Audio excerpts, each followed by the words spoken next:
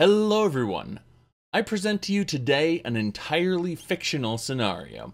Imagine a car company that is famous for selling cars to street racing enthusiasts.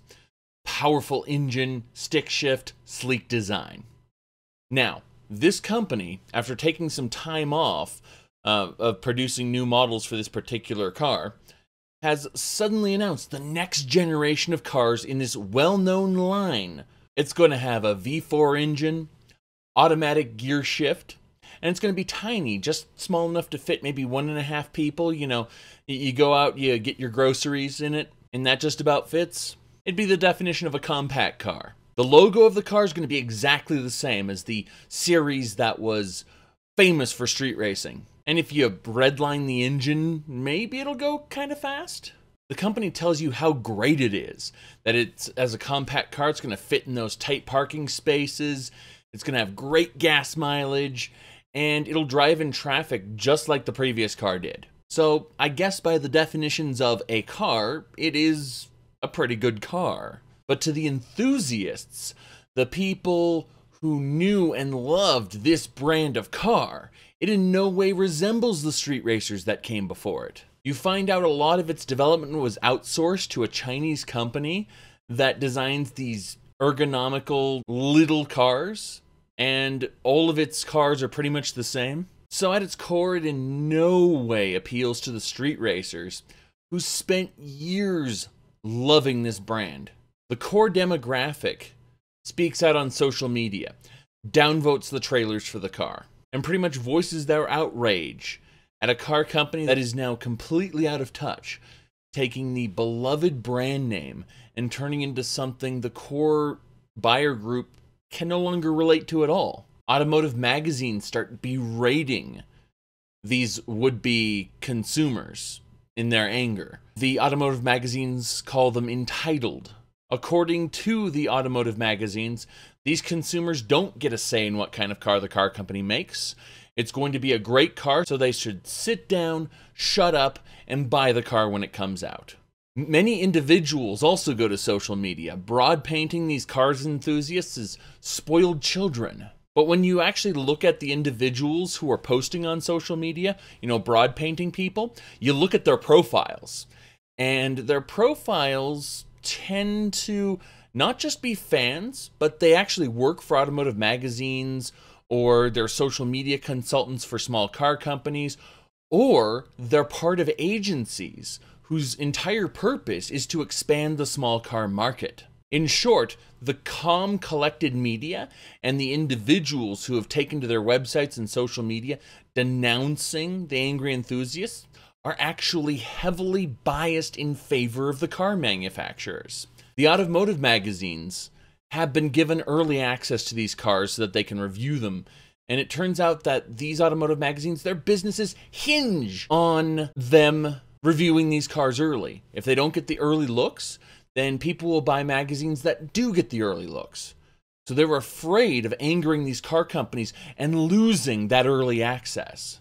So online media, fearing loss, and paid social media shills just doing their job protecting the product, they started a campaign to discredit the very legitimately angry enthusiasts who are just looking to have the next generation of their favorite street racing car. And the compact automatic V4 is what they were offered. And the car company said that they are aiming this directly at those previous fans.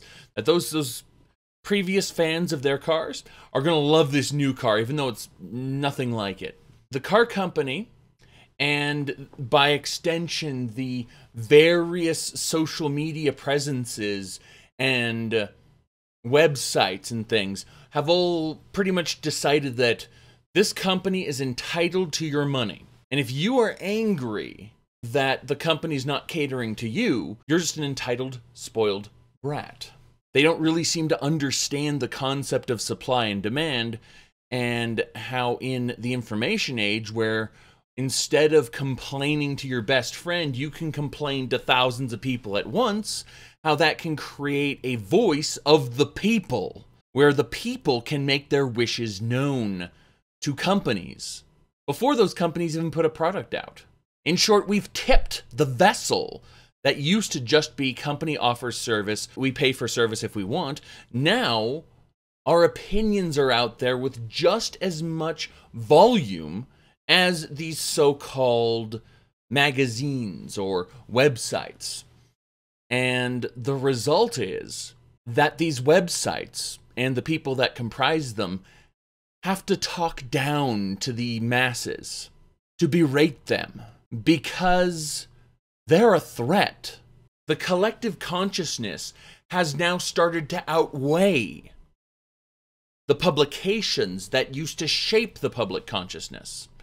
They are now operating on the same level, and that is why the magazines are trying to beat down the public consciousness when it doesn't conform to what is convenient for the publications.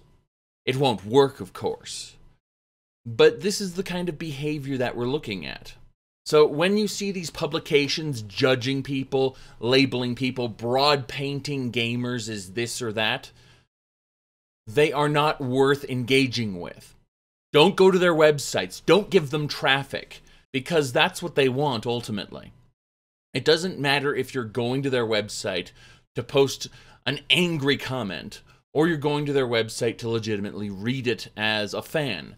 You are providing them with the same amount of eyes on it, viewership.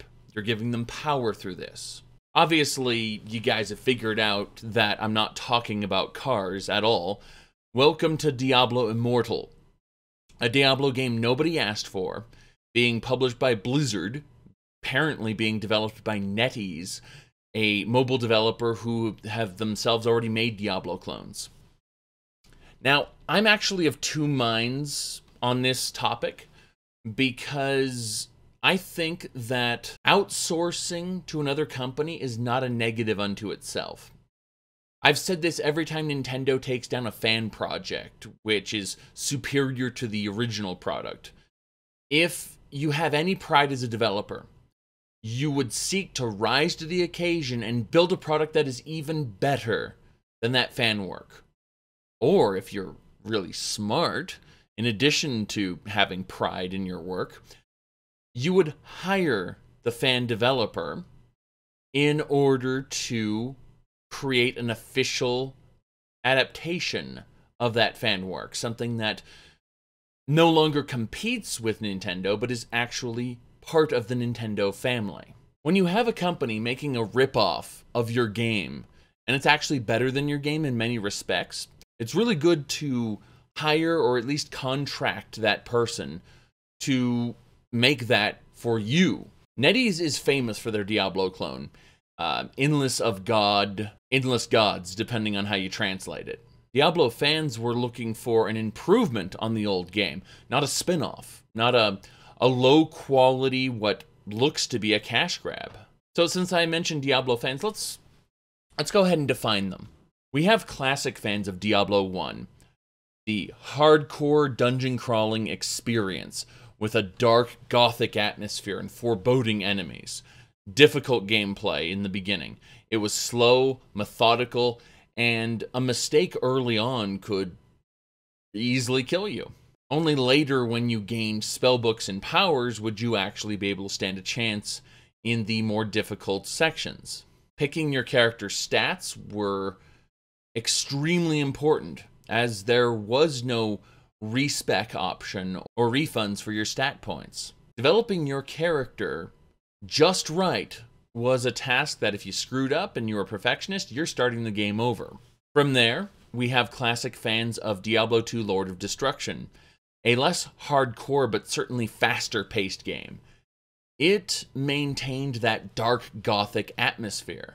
And although the enemy designs were just as foreboding this time around, you got an arsenal of powers to deal with them, provided you took your time, you didn't get overwhelmed by hordes of enemies, and you weren't unlucky with certain affixes of enemies. That is, champions that rolled specific stats. There can be just nearly unstoppable ones depending on your difficulty level you're on and how well you built your character. So while the game was far more story-centric than the original, building your character was still a daunting task. And while later patches let you earn respecs, screwing up your respecs meant you'd have to go off to farm the 4 primary bosses to gather their essences to craft a respec item. It wasn't easy. And depending on the level you screwed it up, you might be creating a new character. The final patches of the game introduced synergy skills, which gave certain skills bonuses to other skills, creating extremely great combinations, and making it so that building a character, when combined with specialized unique items, your choices were nearly infinite. For fans of the previous 2 games, we have the free-to-play game Path of Exile and the purchasable Titan's Quest, as well as a few other games that have picked up the mantle of Diablos 1 and 2. Sadly, the developers of Diablo 2, the people who did the expansion pack, who made Diablo 2 truly great, they would move on to another studio, Flagship, and that would utterly fail to produce the product people wanted out of a first-person Diablo. It was called Hellgate London. It was a rushed, broken product. I remember providing feedback on either the alpha or the beta saying that you really need to work on your level design because I have built better levels myself in the Worldcraft editor for Quake 1. There were a couple Blizzard employees who laughed when I told them I sent that kind of feedback. There was kind of a rivalry going on between the Blizzard employees who stayed versus the ones who were building Hellgate London. But yeah, my feedback from the alpha wasn't good, and as it went into the beta and the full release, I could tell this was not a game I wanted to play into the future. Now the term flagshipped is an industry term where you take your studio, you spin it off, and it sinks. It's unfortunate, but that's just the way it went. From there, quite a few of the people who worked on Hellgate London would spin off again into Runic Games and produce Torchlight, one of my favorite games of all time. Torchlight is a colorful, cartoony version of Diablo 1, and Torchlight 2 is that to Diablo 2, to the point where Torchlight 1 is just one gigantic dungeon. There's also a bonus dungeon, but one gigantic dungeon in the canon story. And then at the end of Torchlight 1, you defeat Ordrock the villain, aka Diablo. In Torchlight 2, it picks up where one of the people has taken up Ordrock's heart and has become the Wanderer going through the lands, causing chaos in his wake. Torchlight 2 is literally the Diablo 2 to the Diablo 1, but it has embraced a cartoony, lighthearted style. Both games are quite moddable and have a wealth of modifications available to players. Torchlight 1 is a really fun single-player game. Torchlight 2 is a good multiplayer game. There are countless other games that have tried to pick up the Diablo mantle, but I think Path of Exile is the closest to nail both the gameplay and the atmosphere that Diablo had.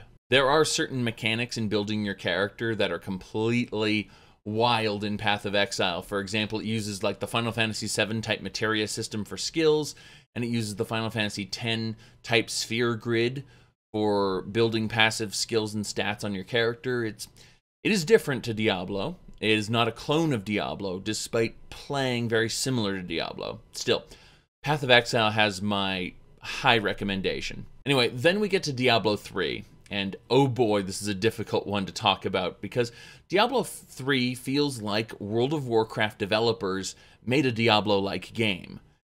It understands nothing about pacing. And you go from just being a dude or a chick looking for the fallen star and fighting some monsters to suddenly fighting demon gods and being declared the Nephilim within the first couple hours of the game. Diablo 3 is colorful, but not to the point of embracing Torchlight's cartoony style. It straddles the line between Bright and Diablo, and in doing so, it fails to create an identity of its own that I would consider meaningful. It feels like, again, some World of Warcraft developers just tried to emulate what Diablo was, while failing to understand some basic things about Diablo, and what made Diablo great. So unlike the previous games I've listed, Diablo 3 is really scared of commitment. The other games, you pick your stats, you pick your skills, and you'd have to go and get some kind of refund or respec, which is difficult sometimes. sometimes cost prohibitive in these other games. But in Diablo 3, other than picking your class, your skills are instantly refundable. Stats are a thing of the past. In short, it's been streamlined and simplified to the most extreme level, where it's a pale shadow of what Diablo was. Now, most fans of Diablo 1 and 2 ended up going over to games like Path of Exile, and they felt alienated by Diablo 3. However, Diablo 3 generated its own fan base of loyal followers in addition to the people who stayed with Diablo 3. So what we refer to as the Diablo fan base is actually this gigantic cluster of fans who, some, like Diablo 3, love it, are excited for more like it. Others, like Diablo 1 and 2, and really hoping Blizzard is going to go back to its roots. So with all this internal conflict within the Blizzard community, this brings us to the very unfortunate reality that is Diablo Immortal. I am constantly calling it Doom Immortal or Diablo Eternal because we got Doom Eternal, and I don't know, it's just a sticking point in my head. Either way, we had this most unfortunate announcement where the first major question was, is this going to be available on PC? Which is a legitimate question considering all the previous Diablos have been on PC. Yes, there have been console ports, and the console port of Diablo 3 was not bad. It was a fundamentally different game because it just showered you in loot all the time. Even more casual than normal Diablo 3, but it still provided a decent experience. There is a lot of elitism within gaming, and some of that elitism is based in fact. It is a fact that the PC can do more than consoles.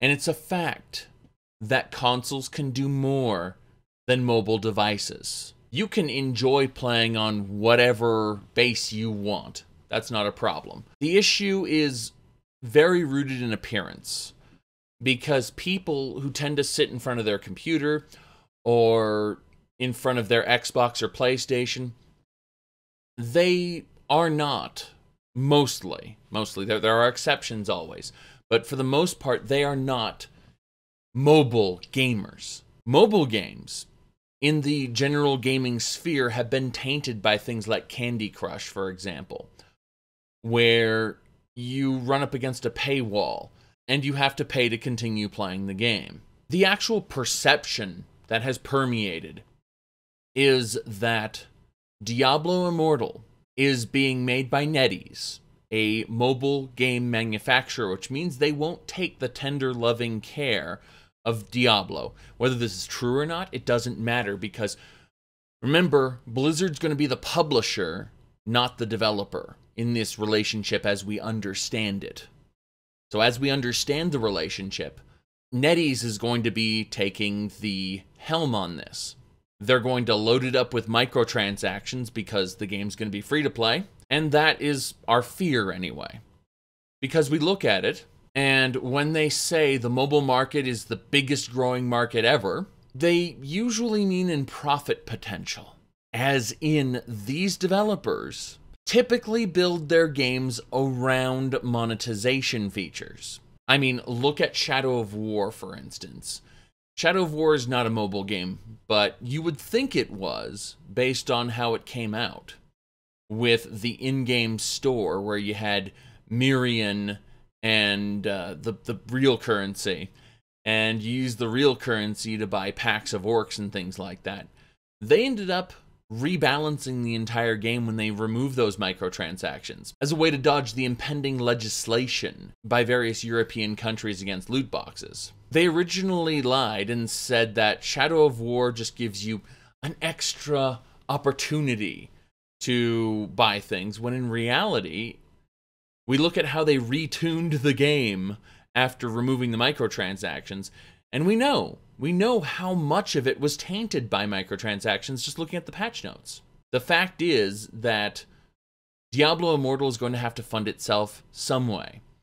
And if it were just Blizzard on its own, I would trust them not to sell power. I would trust them not to gate content. I'd be looking at this mobile game and I'd be like, okay, so they're just going to add cosmetic microtransactions. It's going to be cool, right? I don't know if I trust NetEase to that level. In fact, I don't know if I trust Blizzard that much anymore either. And that's unfortunate because I like World of Warcraft, both the upcoming classic and the current version. I don't like MOBAs at all, but Heroes of the Storm is the MOBA I dislike the least because it's very objective based, as in the game can be won entirely by the side objectives on various maps. Warcraft 3 and StarCraft are both packed full of custom maps, so it's like Bethesda all over again. You know, these custom maps have their own rules, and you end up with these amazing little arcade modes inside of Warcraft 3 and StarCraft. I've made my case for Diablo 2. It's an amazing dungeon crawler. And I think that, in general, Blizzard is still one of my favorite companies. Now, I don't think that any of our complaining is going to stop them from releasing it, of course. But they've tarnished their reputation pretty hard. And in saying... Do you guys not have phones? Yeah. Do you guys not have phones? Yeah. Do you guys not have phones? Yeah. Do you guys not have phones? I mean, come on now. You can get a phone that can play games like Diablo Immortal for about $80 if it's used. But if you're going to want to buy a brand new one, it's probably going to run you over $600. Sure, there's some exceptions out there. But do you really want a low-quality piece of crap as your cell phone? No, you got to buy the big expensive one that can play Diablo Immortal. And I think that rather than asking the question, is this an out-of-season April Fool's joke, they should have asked about monetization. They should have asked about time gates and things like that. They should have asked about NetEase's development in this. The fact is that we're getting a lot of PR damage control, both by Blizzard itself and by various publications in quote-unquote games journalism. We're getting a lot of tweets and Facebook posts by people that have an extreme conflict of interest, as they seem to be in the business of promoting mobile games. In short, I would keep an eye on Diablo Immortal very closely. Elder Scrolls Blades, another mobile game, this one by Bethesda, looks to be something that I actually want to play. I don't know how it's monetized, and that bothers me, so I'm not telling you all, quickly pre-register for Elder Scrolls Blades and play it now. No, I'm saying keep an eye on this, because it might be great or it might be horrible, and I intend to talk about it either way. So thank y'all for watching. I do love my Diablo-like games. I've been a fan of the franchise since the original Diablo, and Diablo 3 disappointed me greatly with its always online live service and real-life money auction house. They fixed it with the expansion, kind of like how Diablo 2 was fixed by Lord of Destruction expansion. The issue here is that it seems Blizzard does not take Diablo seriously. They want to use it like they used Warcraft in a kind of spin-off like Hearthstone in order to make oodles and oodles of money. In other words, it's not games as an art form. It's games as a service. Games as a money-making platform. It might still be games as an art form, but that art form, I would say, is compromised. At least in comparison to how it used to be in Diablo 2. Thank y'all for watching. Check the links on screen for more content. And we're getting pretty close to Fallout 76 time. I know a lot of people have been playing that beta, but I'm not breaking it early. I'm sitting back and watching. And every time someone complains and they go, well, it's only in beta, I'll play the full release and we'll see how many of those it's still in beta are still around. You all have a good one now.